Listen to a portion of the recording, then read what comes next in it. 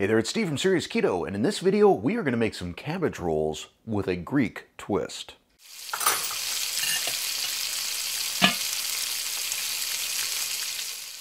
Recently I've had a handful of viewers request that I do a keto cabbage roll video, and honestly I'm not a huge fan of cabbage rolls. I just find them rather boring. So I decided I would put my own little spin on this, drawing from one of my favorite pre-keto Greek recipes, Spanakopita, which is a phyllo-wrapped mixture of beef and spinach and onion and feta and spices. So I decided I would do something along those lines for the filling for my cabbage rolls. Start with 2 quarts of water, approximately 2 liters, in a large stock pot, and to that add 2 cups or 475 ml of white vinegar. Then we'll add 2 tablespoons of black peppercorns, 2 tablespoons of kosher salt, and 5 to 10 bay leaves, depending on the size. These are small, so I went with 10. We're going to bring this to a boil over high heat, and while it comes to a boil, I'm going to prep the cabbage. I'm using a 3 to 4 pound head of cabbage, and I want to cut out the core plus roughly 1 inch on either side. You may need to get inside with a paring knife and kind of dig it out a little bit, like this. And then we want to remove any ratty leaves from the outside. So they can either be wilted or bruised or torn. We want to get those off, and now that it's looking good, we're going to put it into our boiling water. We want to go core side up, and then using a spoon or pair of tongs, submerge the head of cabbage so that all the air bubbles get out and it quits floating. While the cabbage boils, I'm going to start prepping the insides of my cabbage rolls, beginning with 4 green onions, which I slice up a few inches into the green part.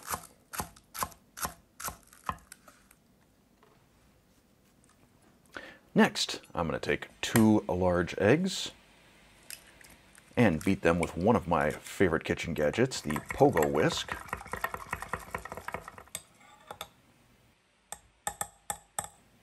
Set this aside.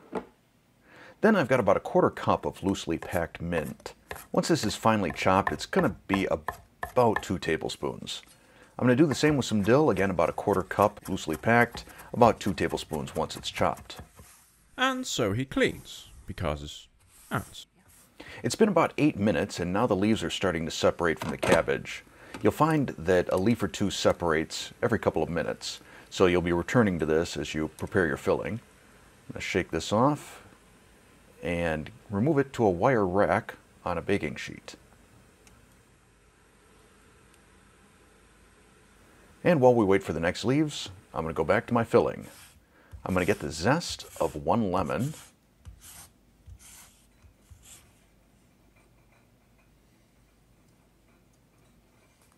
and then I'm going to juice this because I need some fresh lemon juice. Looking for 1 tablespoon or 15 ml. And then I'm going to grate some fresh nutmeg. Fresh nutmeg tastes so much better than the stuff in a jar. Well worth the effort. Smell that? Yeah, fresh ground nutmeg, dear. It's awesome. I was just recording it. Smell it over the cabbage even. Yeah, doesn't it smell good? Yeah, smells awesome. Yep. In total, I'm looking for about 1 teaspoon ground nutmeg. All right, this is the last of our cabbage. We've got about 10 really good leaves and then a little bit less of the head there, which we'll repurpose for something else. Then we have 1 pound or 450 grams of ground beef or ground lamb, your choice. I'm going to brown this on some cast iron using a Yoda spoon. Yoda spoon is not required, though makes food better, I find it does. Once browned, I'll use a slotted spoon to remove the beef to a large mixing bowl. I am going to save this fat though, because I'm going to use it to cook up my spinach. 8 ounces or 225 grams of frozen spinach. You can use fresh if you want. We just want to make sure that we get this fully cooked through and no longer frozen. Then we'll take this back to our island And again, we're going to use a slotted spoon to get rid of some of that fat and push out some of that spinach juice. Then we'll scoop this in to the same bowl with our beef. We'll add our lemon zest. And I tend to mix every couple of ingredients just to avoid ingredients clumping up. So we'll add our mint, our dill, our green onion, and again, give it a little mix. Then 5 cloves, or 1/2 tablespoon of minced garlic, our lemon juice, again, a little bit of a mix, the nutmeg, 1/2 teaspoon of salt, I'm using sea salt, 1 teaspoon of cayenne, and fresh ground pepper to taste. For me, that's about 15 to 20 grinds. Mix it again. And then I'm going to add in 8 ounces or 225 grams of feta cheese crumbled. If you use the already crumbled stuff, you may want to dial back on the salt that you use. Give it yet another mix. And finally, we add our beaten eggs. Scrape this out. And one final mix. I'm serious this time. This is the final one. Then we'll begin assembling our cabbage rolls. I fill them about 1/3 of the way full. I want to make sure that once I fold in the sides and start rolling it up, that I'm able to get a decent overlap on the seam. So I fold in the sides, kind of tuck it in a little bit, and roll. And I'm setting these on a baking sheet because I don't know how many I'm going to have quite yet. Continue to roll these up. And here is the final one. This is sort of my rattiest looking leaf. But the great thing about cabbage rolls, it doesn't matter once you roll it up. In total, I have 10 cabbage rolls, which turns out perfect for a 16x9 baking pan, which I'm going to lightly spritz with some olive oil.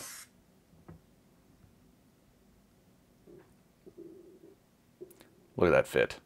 Perfect. It's like I planned it. Then we're going to add 1/4 cup or about 60 ml of tomato sauce, which I'll spoon over and then brush just to make even.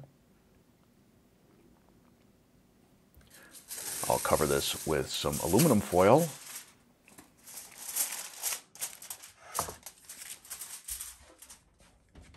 And then into my preheated oven, which I have preheated to 350 degrees or 175 Celsius. After 40 minutes, we'll pull these out of the oven and sprinkle on a little Greek oregano or Greek seasoning. Back into the oven for another 5 to 10 minutes. After 5 to 10 minutes, that tomato sauce now has formed kind of a nice sticky glaze on top of the cabbage rolls, and it smells fantastic. I'm going to let these sit for about 5 minutes before I plate them, otherwise they're just going to be way too hot.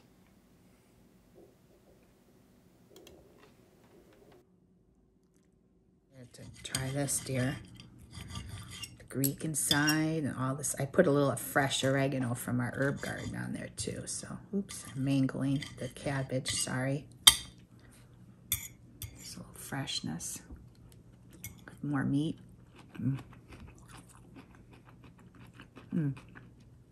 Cabbage is crispy still, but soft and warm. It's good with the feta and the olives. I put my fresh oregano also. It's really good. Thanks for making this, dear. Ooh. I managed not to mangle mine. You can see a little cross section there. Mm-hmm. Yeah, good filling amount.